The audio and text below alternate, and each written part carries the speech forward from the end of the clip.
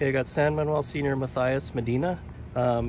Great athlete. Just unfortunate season last year where you got injured in the third game. How much has that made you more hungry to come out and get a big season this year? It's unexplainable how hungry I am right now to come out. I've been waiting since the day I got hurt, September 10th, to come out and play. Just get on the field, hit somebody.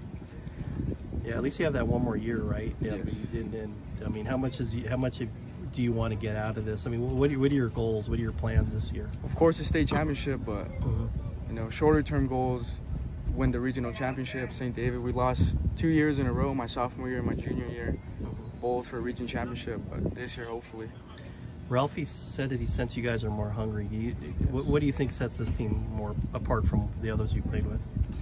Probably, well, for me, myself, coming back from an injury, him being my best friend growing up ever since we were little, all we talked about was playing together as seniors, same school, winning any championship.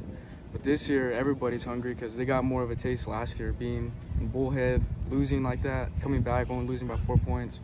Nobody wants to feel like that again. How has he transitioned to quarterback? Really good. He used to play quarterback whenever we played SAYF. You know, it never really, it's just like riding a bike for him, you know, just got back into it. Are you going to be primarily a running back, or what positions are you going to be playing? Whenever we run power, I am a running back, but spread, I move to a Z.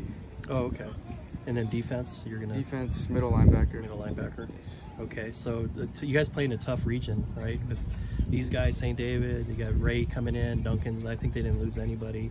So, you know, how much are you looking forward to getting? If you guys win that 1A South, you're going to be in good position to win that championship. I mean, how big is that for you? It's huge, especially for us seniors last year, especially the ones that have lost to St. David over and over 2 years in a row already. Right. We're just tired of it. Do you guys play here or over there? Yes, we play here for their homecoming. Okay. Yes. Well, we'll look forward to seeing that game and your whole season here.